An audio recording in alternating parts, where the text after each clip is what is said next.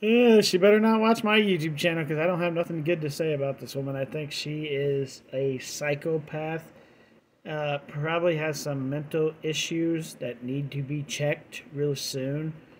If you guys don't know, this woman here is in love with Bryan Kohberger, the guy that did the Idaho 4 thing. So, yeah, this woman loves him. But let's read this very small post. She don't post very many small posts. Most of her posts are like a whole freaking 6 paragraphs.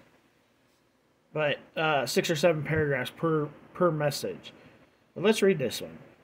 I'm the type of person that would stop watching any further videos on a YouTube channel if I find out that people have been bashing me on there, and especially if the content creator has said mean things about me. Even if the content creator hasn't done that, if I mention a YouTube channel on here, it doesn't mean I'll watch every single video they make from then on, since I know otherwise about myself.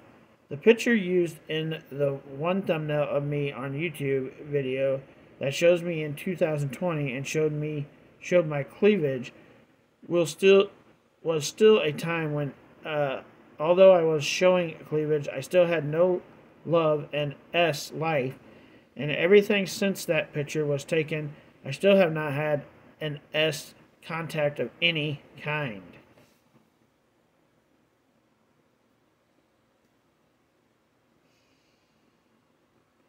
Who the fuck cares? Nobody cares. I mean, literally. Nobody fucking cares. What we do care about is you need to go check yourself into the local mental institution and get an evaluation. Because something is really, really wrong with you, being that you're in love with Bryan Kohberger, which is a very bad person. I don't even know how to put this into words, guys. This is just abso-fucking-lutely crazy.